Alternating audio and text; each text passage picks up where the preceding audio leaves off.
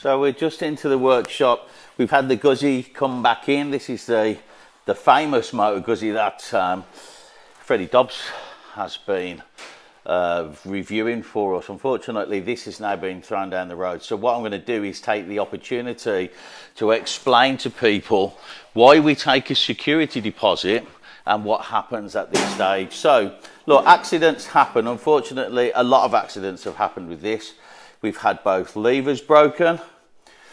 We've had both sides of the engine casing marked, exhaust scratched. This side is actually worse than that side. You can see exhaust where the bike's been dropped.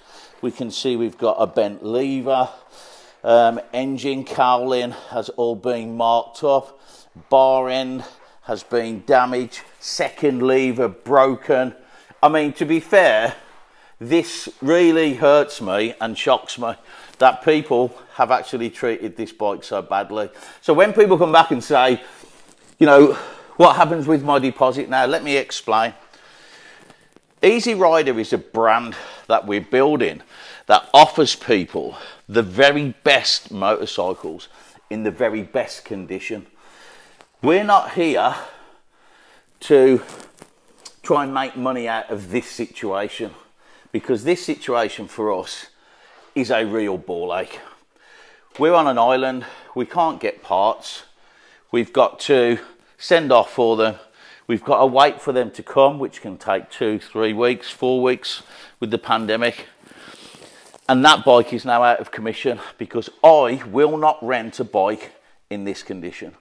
I don't expect my customers to come and take a bike in this condition that's, you know, like a just poorly maintained, terrible machine. So we will take and hold the 900 or 1200 euro deposit, depending on what bike you've taken. We will then order parts. We will account for the days that the bike is out of commission. We will then fix the bike where we can to keep the labour charges down ourselves. And then when the bike is actually finished, we will make an invoice.